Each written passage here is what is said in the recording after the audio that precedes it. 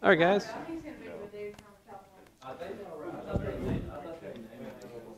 So I'm pretty sure everybody who's here is here. So let's talk more about inverse functions.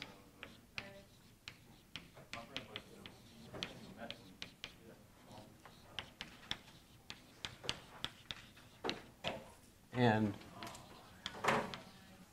graphing.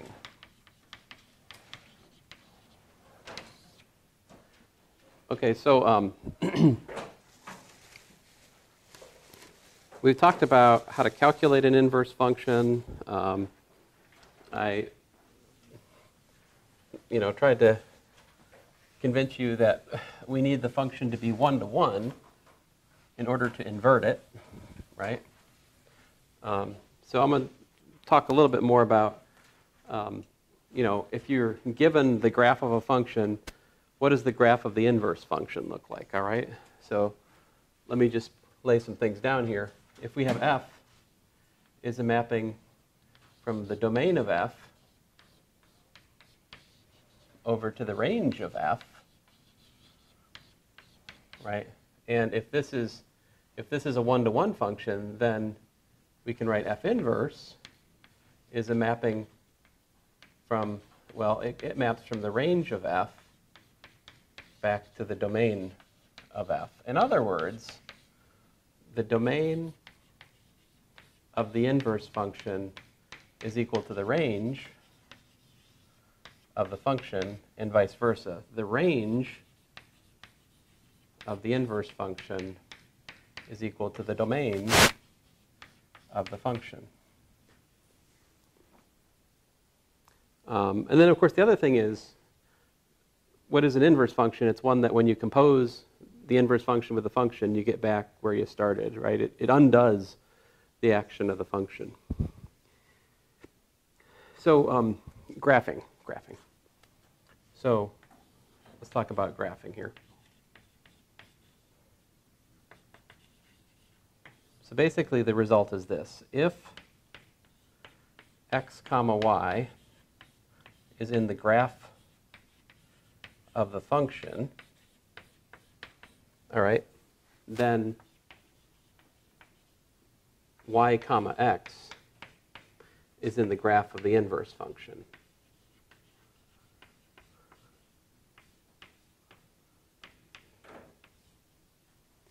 How did we define the graph of the function? What was it? It was a set of ordered pairs such that x is in the domain, right? And y is equal to what? The key point here is y equals to what? F of x, right? So over here, if we had something in the graph of the inverse function, what would we have? We'd have y equals to f inverse of x, right? That would be what it means to be in the graph of the inverse function, right? But the thing is, it has very pointy corners. If you hit this the wrong way, you could seriously just open your arm up. That would end class, especially if I hit an artery. I don't know. Although you guys, I don't know enough anatomy. That'd probably end the semester. You guys would tie me off, right? Somebody put a tourniquet on me, right? I should put it in my will that if I was to suddenly die, then my wife should have to finish teaching, and then I could tell you about how hard a grader my wife was, and then you'd be in your interest to save me, Like I let my wife grade calculus once, about 15 years ago to start. It was the first time I taught calculus, maybe. No, it wasn't the first time. I was a couple years after I've been teaching calculus, but for some reason I had too much. I had 40 students. I had 80 tests, and I just needed help. So she graded along with me. She has a master's in math. She knows calculus, And then get through a section. I get through a section. I calculate the average, and then I calculate the average of her test, and what happened? I have 70%, and she's got 55%. how did this happen? And then I realized that my wife is a very difficult grader. And so then I had to like reel her back in and explain to her partial credit. And it took me a while, but I trained her to be nicer. But if I was dead, there'd be nothing stopping her. So you should, you know. But you would still be here though, and I'm going to write my will so that she grades the class if I, you know. I'd love to see what her reaction would be if she saw this. She has better things to do than to watch my YouTube channel. Let's see here. So f of y equals to f. F in. Rudy's a what? He's a character. Yes. Well, that's. Yeah, I mean, we need more characters. Anyway,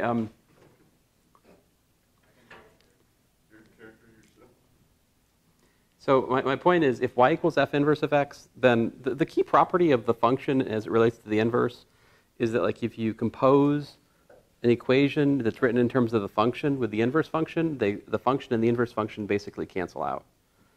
And vice versa. If you've got, like, the inverse function equals to something, if you want to get rid of the inverse function, just let the function act on the equation. See, if I take f of y, it's equal to f of f inverse of x. But if you go back to the definition of inverse function, these essentially cancel, and you're just left with x again, right? Oh, man. So x is equal to f of y, right? And if you think about that, that means that the role of x and y is flipped around for the inverse function, right? So that's how we can create the graph of the inverse function from the given graph of the function. So there's a problem in your homework like this where I don't give you a formula. I just, tell you something like, here, let's actually put this into practice. Let's see here. Here's like minus 3. I'll go over here to, let's say, something like this. Should be, roughly speaking, 3 minus 2. And then, let's see here.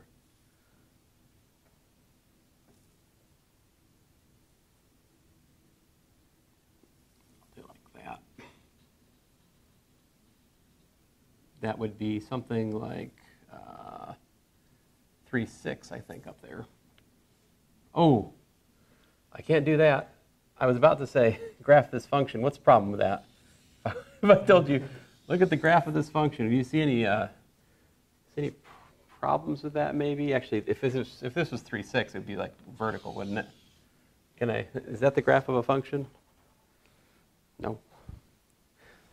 Right, it does not pass the vertical line test, does it?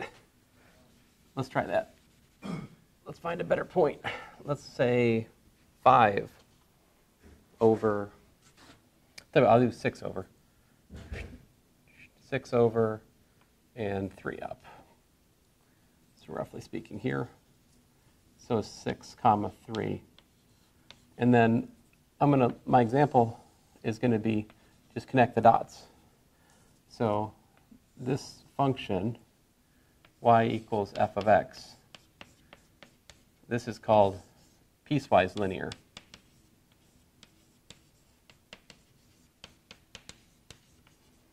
It's a piecewise linear. That's what this kind of thing is called, because it's made in pieces, and the pieces are linear, right? And okay, great. How about this function? Is it 1-to-1? Does it pass the horizontal line test? Is there just one output? If we look at a given output which is attained, is it only attained by one input? Well, yeah. All right, so then if we follow this, how we make the graph comment, we're going to take the point, and I'm going to do the inverse graph, and maybe I got an orange over here. Orange shows up a little bit better. So how about this? This 3 minus 2 flips to what? Minus 2, and then 3. So that flips over here like that. Minus 2, 3. That's this point. That point transforms to that point for the inverse. And here, I flipped the 3, 6, right?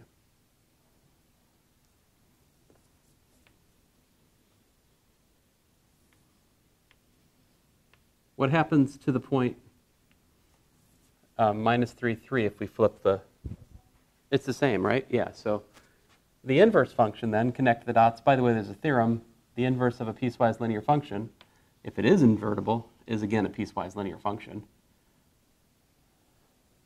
But of course, you can see that here.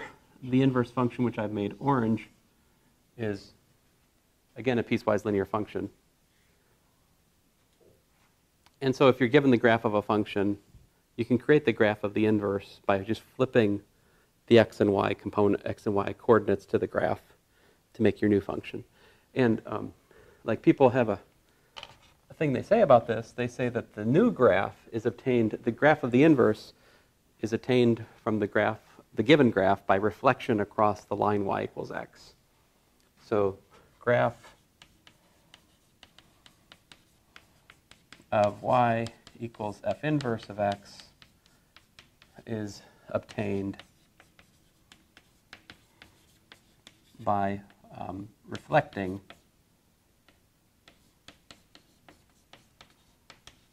y equals f of x across y equals x, which I'll make blue.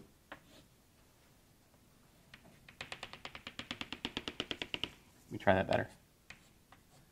I don't know, this really, it's almost imperceivable if you watch the video. I mean, it's really hard to see that blue. I'm sorry about that. Yeah. You know what I need to do? Oh, yeah? It's funny. I need to go get some of that sidewalk chalk at like Walmart, and I'll start using that for my other colors. But it's kind of scratchy. I don't want to scratch the board either, you know? So there's an example. There's other games you can... I have a homework problem where I give you like half of a function. I tell you the function's even. Say, create the other half, right? Another one, I give you half of the function. I say the function's odd. Create the other half of the function. So these are kind of fun. I give you half of a graph, or I give you the graph of a function. You can create the graph of the inverse function, or complete the graph of the function using even or odd. Like, the even problem I'm talking about, for example, if I told you that the function's even, you know, and this was the graph y equals f of x, right? If I tell you f is even, then how would you finish the graph?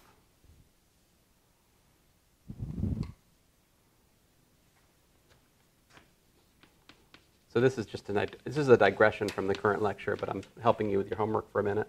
I hope you don't mind. If I tell you f is even, right? Can you tell me what the graph looks like? If I give you this much, right? How would you create the rest of the graph? What's the key equation for the graph? An even function is what?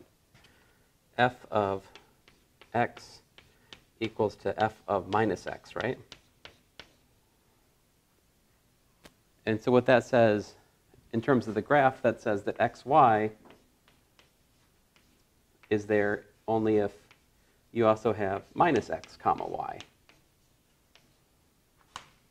So any point in the positive must be reflected to a corresponding point in the negative x, and it's got the same y value, right? So you just mirror that picture across the y-axis. That's how, I mean, that's what it looks like. So like the answer would be, up to the limits of my artistry, something like that. And I think in your homework I gave you graph paper, right? So you don't have, you can be more, you can do better than I did here. Kind of sketchy. Oh yeah, if f was odd, then the equation is what? F of, you know, f of minus x equals to minus f of x or something like that. So that would say that, well, let's see here. Let me put the minuses all on one side. Golly, come on. worked myself into a corner here.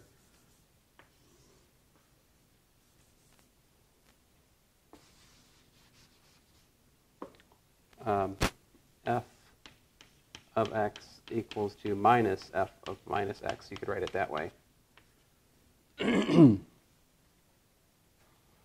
And so basically xy gets paired with what?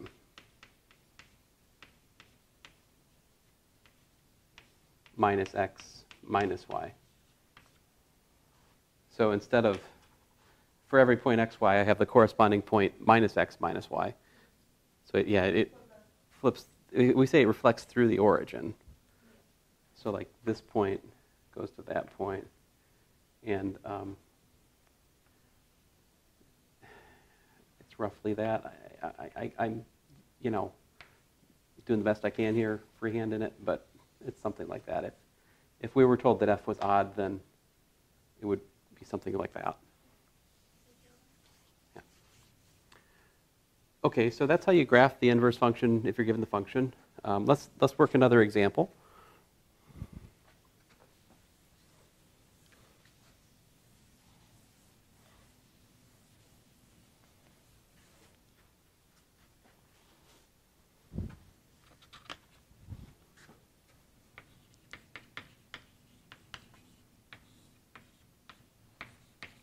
Let's let f of x equal to 6 minus x squared. And, 6 minus x plus 3 squared. Here we go. Find f inverse of x if possible. If need be, add a condition.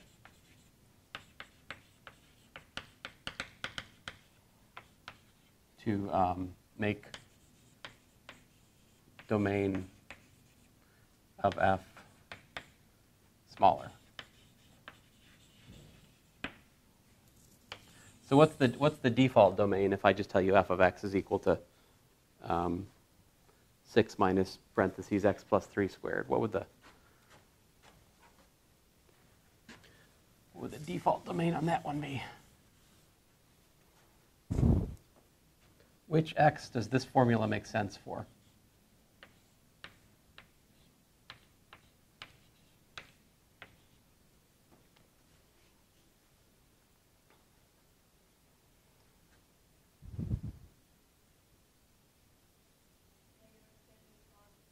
I have a negative infinity to positive infinity. That's right, all real numbers. So there's different ways of going about this. One way is if you're very graphically minded, you could draw the graph to start with, and that would kind of tell you what happens. But the other way to do is just to do algebra.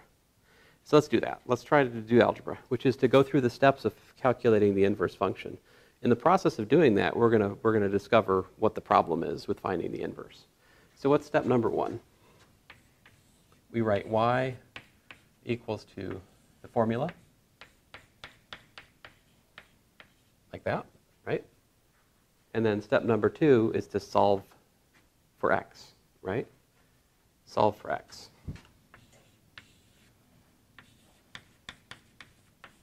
How are we going to do that? I suggest what we do is we put x plus 3 squared on the left-hand side, and we set that equal to 6 minus y. Did you guys see that? So I'm isolating my x variable like that. Is that okay? And then, okay, so I've got something squared equals to another quantity, right? So how do we remove the square? We take the square root of the equation, right? But when we do that, we have to be allowing the plus and the minus, right? So this then says that x plus 3 is equal to plus or minus the square root, oh man, 6 minus y. And you see, we got a problem, right? Because we have the plus or the minus. And that means that when I solve for x, I'm not going to get just one value. I'm going to get two, one for the plus, one for the minus, right? And so that's not going to work for a function, right? A function has to be single valued. So looks like unless we, attach some strings, so to speak, it's double valued, right? So that means x is not a function of y unless I do what?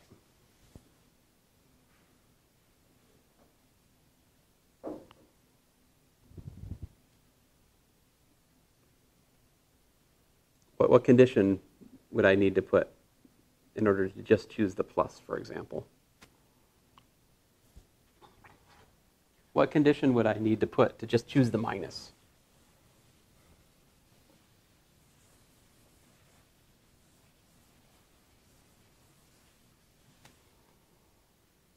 Let's think about it, right? So if I want to, what's that? Y is greater than 6. Y is greater than 6? I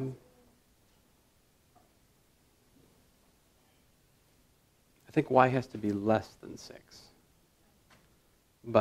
or equal to 6. I think 6 is like the biggest y could be. But we need a condition for x, though, because we want to limit the domain of the function. I mean, you're not wrong. But try to come up with a condition for x. Same idea for x. How about if case 1, what if we had x plus 3 greater than or equal to 0, right? If you knew that, if x plus 3 was greater than or equal to 0, that would force us to choose the plus solution, right? Then x equals to minus 3 plus the square root of 6 minus y. And that would be the formula for f inverse of y.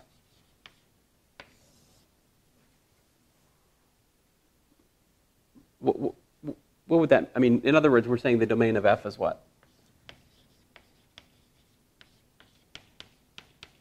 Like what, minus 3 included out to infinity? Yeah?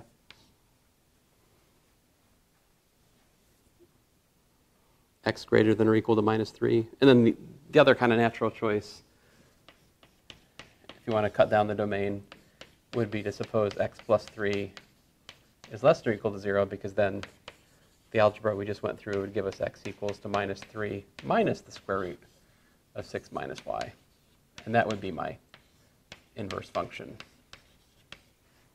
And then, in other words, the domain of f in my case 2, I'm saying minus infinity to minus 3. Then this would be the formula for the inverse function. So graphically, what's going on here is we've got a parabola. This is what? This is a parabola. If we put y equals to 6 minus x plus 3 squared, you can look at that as taking the y equals x squared graph, flipping it over so it's going down, shifting it 3 to the left by adding 3, and then shifting it 6 upwards. So like the vertex is at minus 3, 6, like here. And so like case 1, we're saying x is greater than minus 3. So like, what's the y-intercept for this?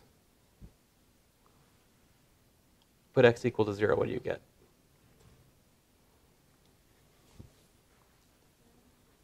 No, put x equal to 0, what's f of 0 equal to? 6 minus what? 6 minus 0 plus 3 squared, right? 6 minus 9. So the y-intercept is actually minus 3. Minus 3. Because 6 minus 9, right? So, I mean, that's not quite right, but it's something like that, right? And then like the inverse function, if you were to graph it, if you were to graph,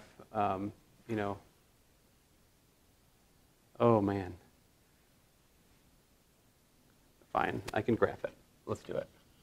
That top point was what? It was minus 3, 6, right? So the inverse function, which is this formula up here, if you replace y with x, would start where? It would start 6 comma minus 3, right? So it starts like down here. And it would, let's see here.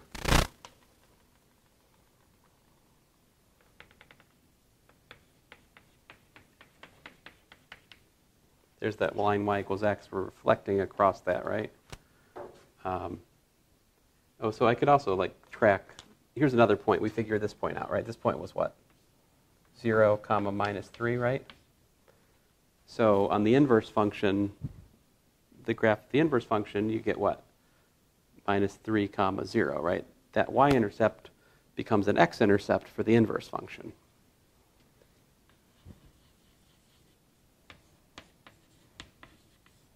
So, and let's see here.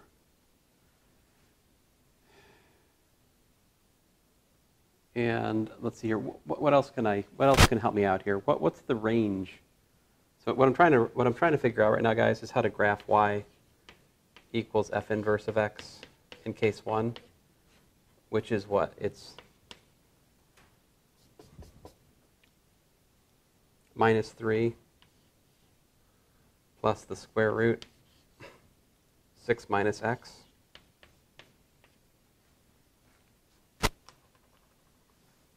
What's the domain of the inverse function here? What did we say at the start? It should be the range of the what? Of the function, right? What's the range of this function? Minus infinity all the way up to what? No. The range it goes all the way up to the vertex here at 6. So we expect the domain of the inverse function to be 6 to minus infinity. So this point actually is far out as it goes. This point here, 6 minus 3, that's basically the furthest point to the right on the graph of the inverse function. And then it's hard for me to graph it, but it's something like this, basically.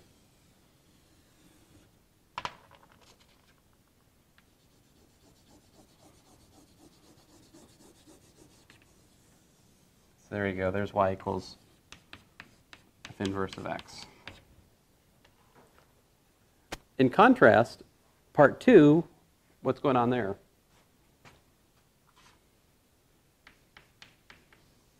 I'll try to do it a little bit more kind of glibly, just quickly here. Instead of going, instead of looking at the right branch, you're looking at the left branch, right?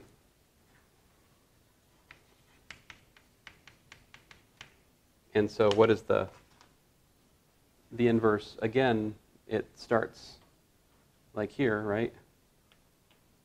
It still starts at that same kind of like,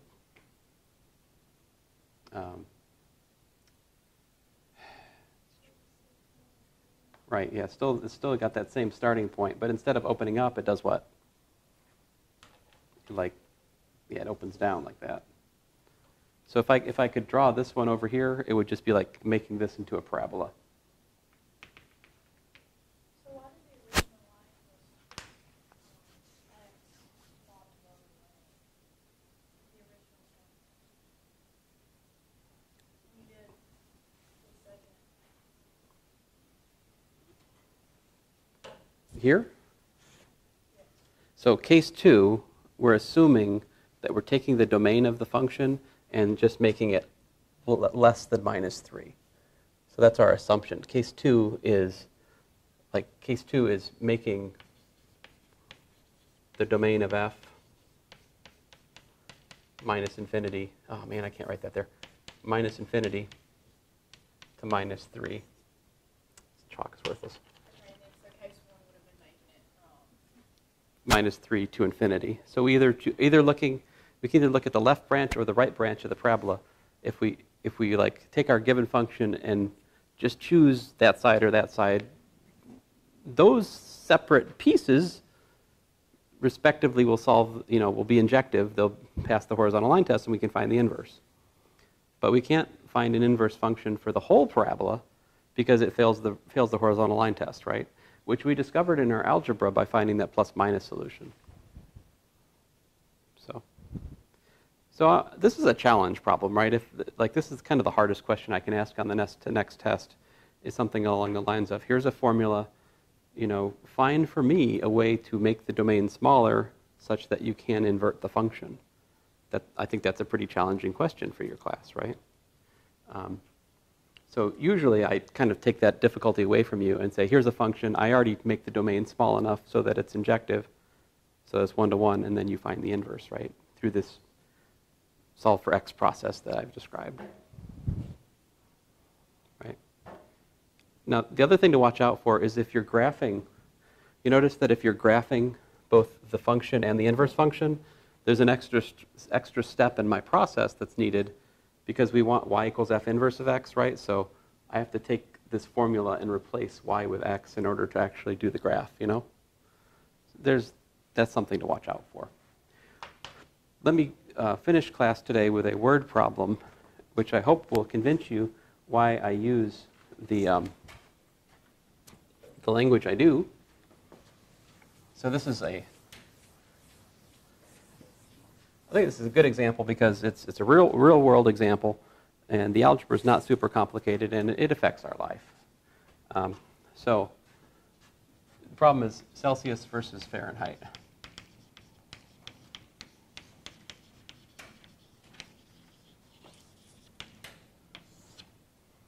So what's the relation between degrees Celsius and degrees Fahrenheit? Well, here it is. F is equal to 9/5 C plus 32. Right? So that is degrees Fahrenheit as a function of degrees Celsius. Right? For example, so you could say that this is like g of c, So I'm saying g is the function, and I'm just letting it equal to f because f is Fahrenheit, So g is a function of degrees Celsius, and there it is. It's a linear function. It has slope 9/5. It has y-intercept 32. What is g of 0? What is g of 100? G of 0, 32. G of 100, 9/5 of 100 plus 32, which is, by the way, 180 plus 32, which is 212. So you might recognize 32 degrees as the temperature of water freezing, whereas 100 degrees Celsius is the temperature of water boiling, right? Usual terms and conditions. And correspondingly, in Fahrenheit, you got 32 degrees versus 212 degrees, right? So to find the inverse, how do we find G inverse? So go up here, we set F equal to 9/5 C plus 32, and we want to solve for C. That's all you got to do. Solve for C. What do we get? We get F minus 32 equals to 9/5 C. So multiply that by 5/9. What do we get?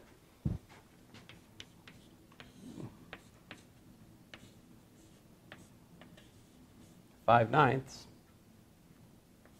times F minus 32. There you go. That's G inverse of F.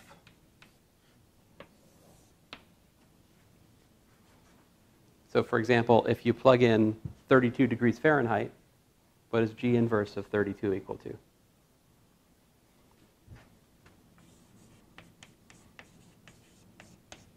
If you use this formula, 32 minus 32 is 0. So G inverse of 0 is, G inverse of 32 is 0, right? Which makes sense, right? And if you were to calculate G inverse of 212, you would get 100.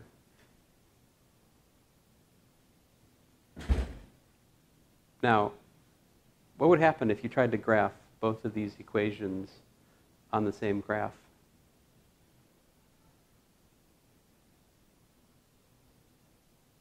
Do you see a problem with doing that conceptually? The problem with doing that conceptually is that the graph for the original function has an x coordinate, which means Celsius. Whereas if you were to graph the inverse function on that same graph in the way we've been doing these, your x would have to mean Fahrenheit. And you can't have both scales at once on the same graph.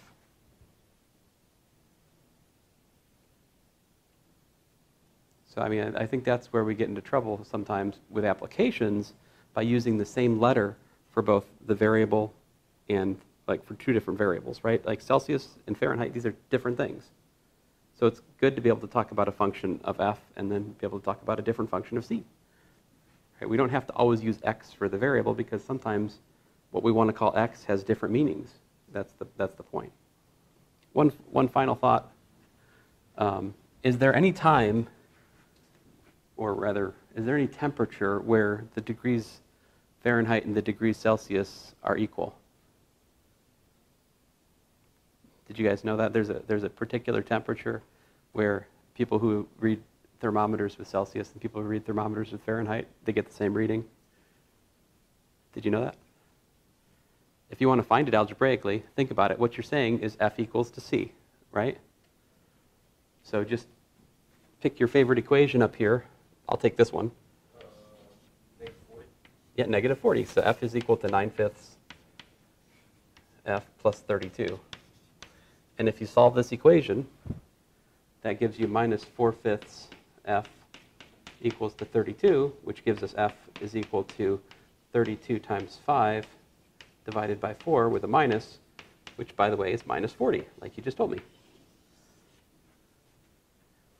Now, did you just remember that, or is that through the power of the Google? What's that? Heard it before. You've heard it before. Oh, that's good. That's good. So, kind of fun. Anyway, enjoy your weekend. I told you I was going to try to end early.